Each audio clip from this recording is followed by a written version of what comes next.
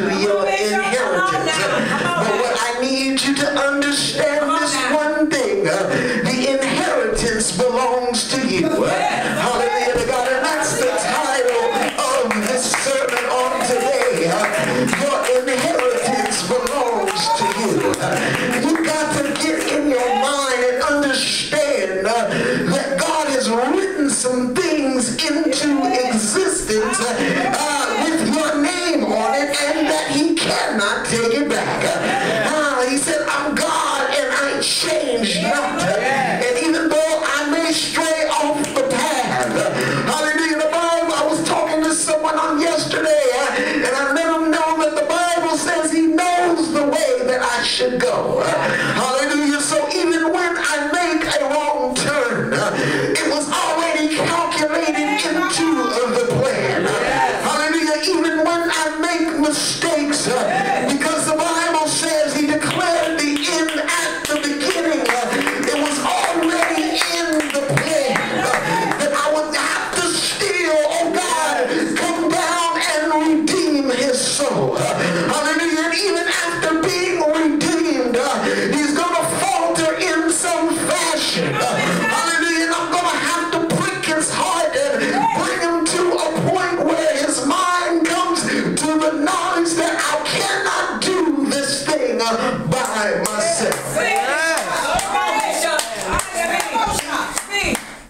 Where most of us lose the fight is that we try to fight with our own intellect. Come on now. Oh God. Has God ever gave you a moment, just an open eye moment where you realize you don't know as much as you think? Yeah. Right.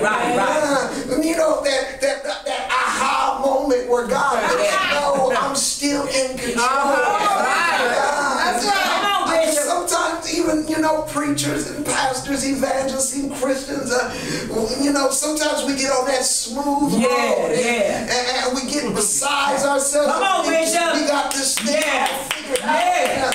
Ain't nothing the devil can do to me. And God gives you that aha moment to let you know it's not that, oh God.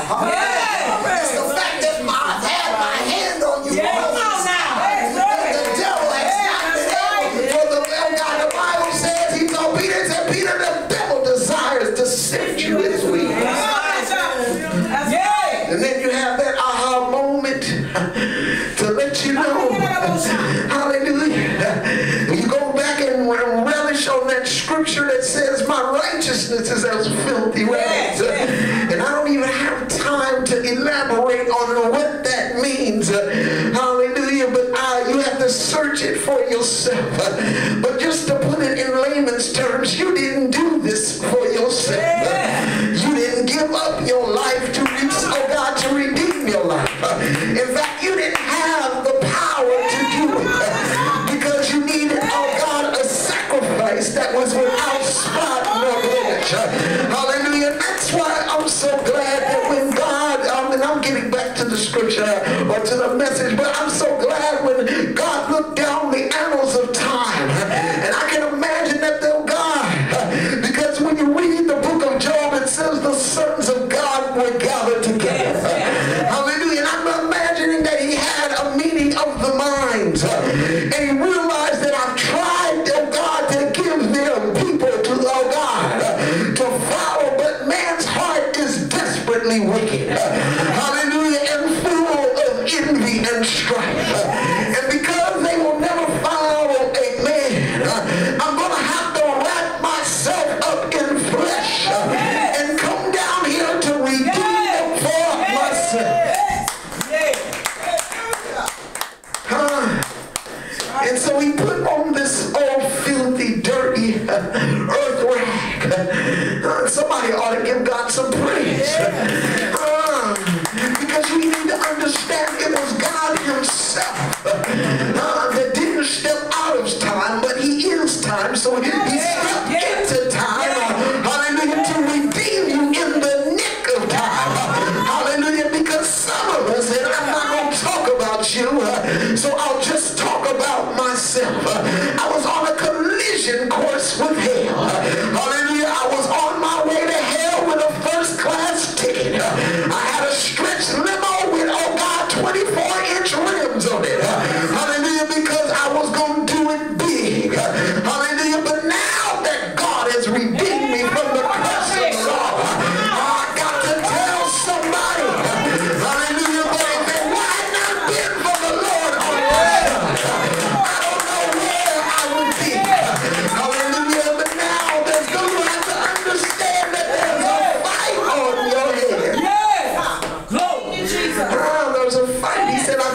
the good fight. Hallelujah. Those of you who like, amen, boxing, hallelujah, they get into the ring, the two combatants, amen, and there's a prize or a belt store. Hallelujah. And the one that wears the belt, he gets the accolades and fame, he gets the money, he gets all of that.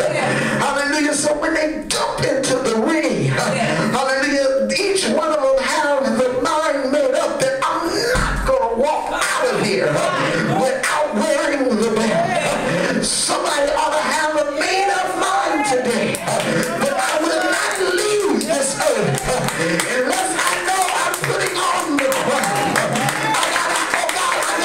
I gotta give up. Whatever I gotta strip loose. Whatever I gotta cut over. Hallelujah, because I found out we'll let things keep us from God.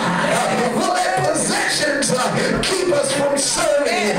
We'll let loved ones persuade us. Oh God, somebody ought to need to understand you're in a fight. Come on. Hallelujah. But your inheritance belongs to you.